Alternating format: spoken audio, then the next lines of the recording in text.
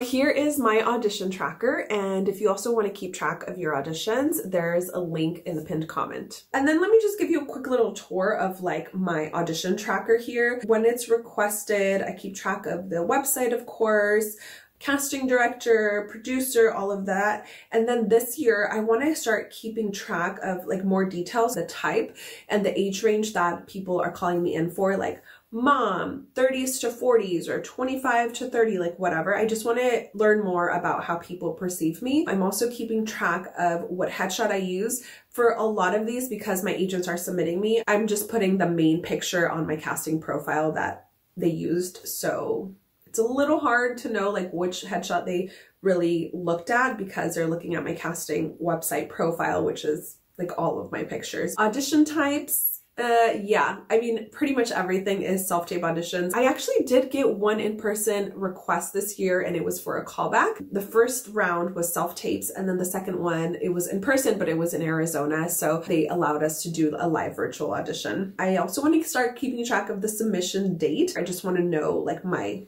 turnaround time and see if I can improve that. Callbacks, filming dates, all of this that's blank, I really just want to start keeping track of. And then I also have notes here. So the auditions that I did this year were 34 for actual jobs that I was booking. And then for practice, I did around 30. So it was really, really close. I have been keeping track of my auditions since around 2017. And I actually started by just drawing like the logo or something on my planner. And eventually I moved over to Google Sheets so I can keep better track of more information. The reason for my tracking and how I track it has changed a lot over the years. Before it was to stay motivated and keep auditioning and remember to self-submit so I can get more auditions.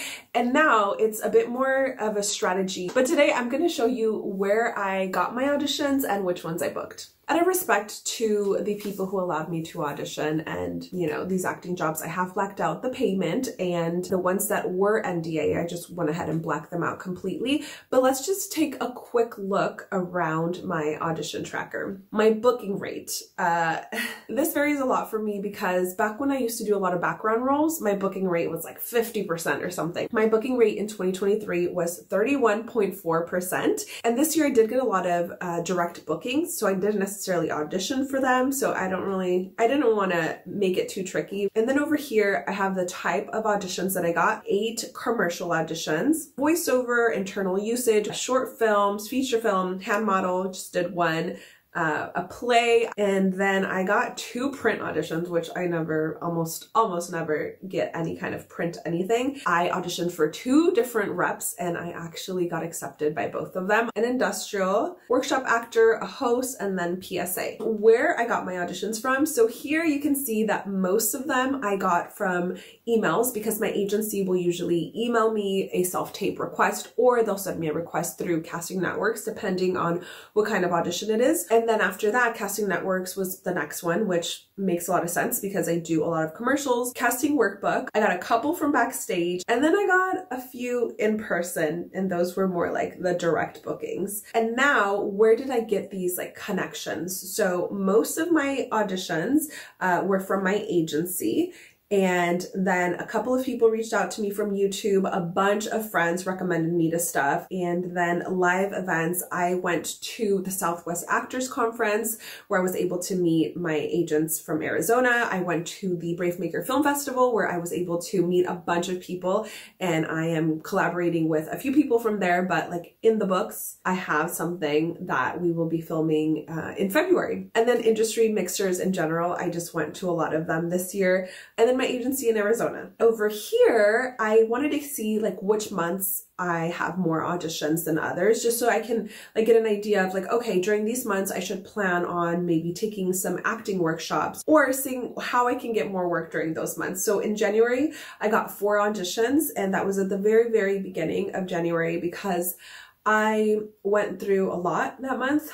And so then I took February, March, April, June-ish is when I started to audition again. Here in March, you can see I technically had an audition. It was a direct booking, again, from a friend. June is when I started to audition again a little bit, so I got 1 audition. Then July, 6 auditions, August the same, September 4, October November, and then December. I hardly got anything. And for me, historically, almost never get anything in December, which is why this year I did like a version of Vlogmas where I self-taped every day until Christmas Eve, until the 23rd or 24th. So I got a bunch of practice in. And then the same thing in May, I did self-tape May, and I did not complete the, 14 or 15 auditions for the month.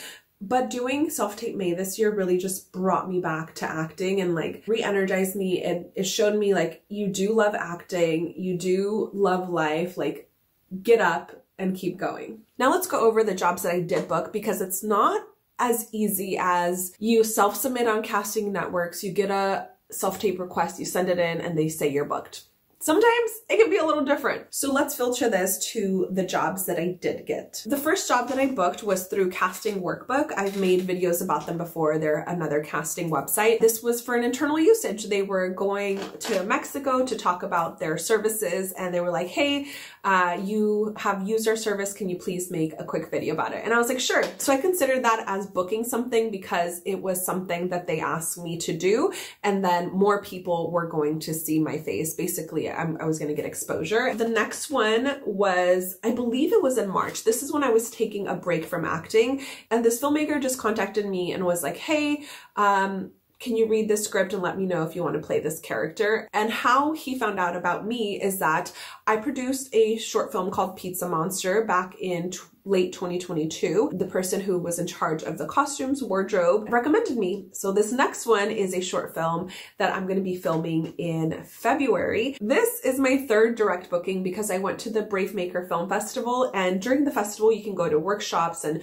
panels and of course screenings for films. But one of the ones I went to was a filming on your iPhone, and we had to do a 1-minute film for that. Well, I happened to be on a team with a filmmaker. She enjoyed working with me and everybody else in our team. She got everybody's contact info.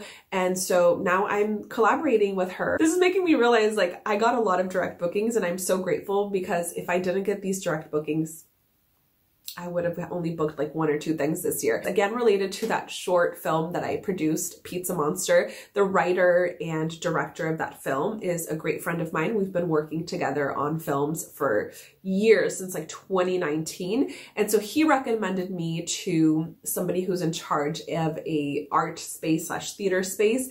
And it was a direct booking for a play in development. That one was a quick like Instagram chat, then a phone call of like, okay, do you want to do this? This is what this is.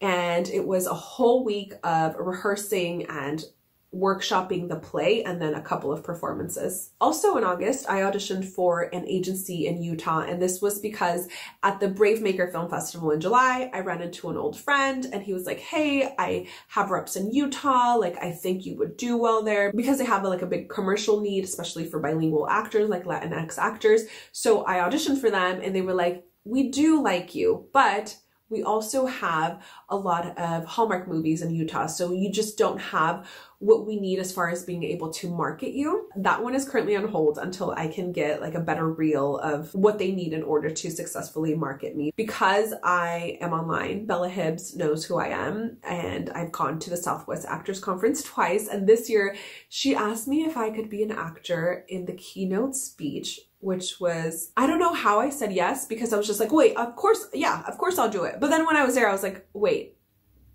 I'm gonna do an audition in front of hundreds of people. Thankfully, it went well, but that was another direct booking. A lot of people obviously were in the audience, including managers and casting directors, producers, lots of actors, mostly actors. So I was in September, and then in October, I auditioned for an agency in Arizona and got in. So now I'm represented in Arizona because I got to meet a couple of the agents from that agency at the Southwest Actors Conference. So I'm now represented in San Francisco by MDT Agency, and then in Arizona by Signature Models and Talent. For the agency in Arizona, I did send in a bunch of my pictures and reels and resume, things like that. And then we did a live virtual audition where they had me do a scene, asked me some questions, and then a few days later offered me representation. In October, I went to the Bay Area Film Mixer, which is an event that happens a few times a year. Tony Gapistone, who is a creator of Brave Maker Org and the Brave Maker Film Festival, I actually met him at the Bay Area Film Mixer years ago. I've been wanting to work with him for a while. He's just a great person. I've talked about his acting class, and I've now talked about his film festival as well, but we had just not worked together yet. Well, we're at the mixer. He was talking about like, oh yeah, I'm about to make this short film where the actors are actually paying for part of the makeup because it's a lot of special effects makeup. And I was like, oh, that's interesting.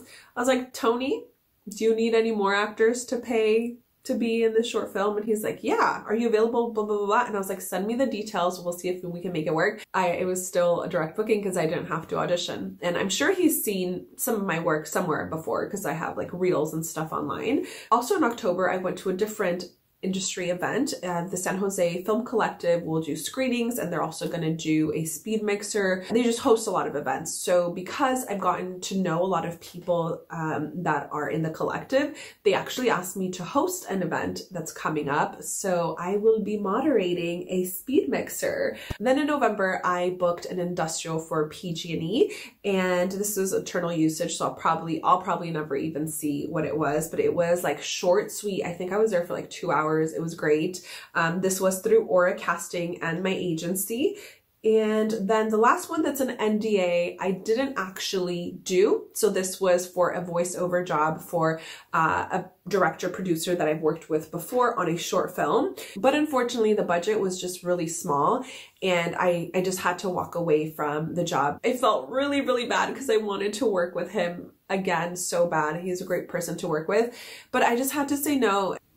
So that was 2023. That gives me a lot of confidence for this year in 2024 because it just makes me feel like I can book more things because I was mostly just depending on my agencies and my friends to just like book me, you know, even though I have worked really hard. By the way, this is not normal. I have worked really hard to make a lot of friends in the industry, and I just love people. So I believe that I got a lot of direct bookings because I've put in the hard work for a long time, because I go to in-person events and I send quality auditions. If you want to use this tracker, I have linked it in the pinned comment. Thank you so much for watching, and please just tell me something. I just want to know who's watching this. By the way, if you're somebody who's like, maybe I want to get into acting, or you're just newer and want to learn more things, I have a playlist here on how to get into acting. And I'm not an acting coach, so these videos are really like if you're my friend and you're asking me like, hey Belgica, how do I even get started in this? Here you go.